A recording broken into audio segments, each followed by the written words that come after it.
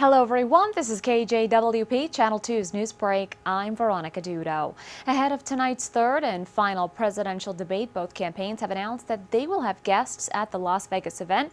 Hillary Clinton's campaign has invited billionaires Meg Whitman and Mark Cuban, while Donald Trump is bringing President Barack Obama's Kenyan-born half-brother Malik and Patricia Smith, the mother of Benghazi victim Sean Smith.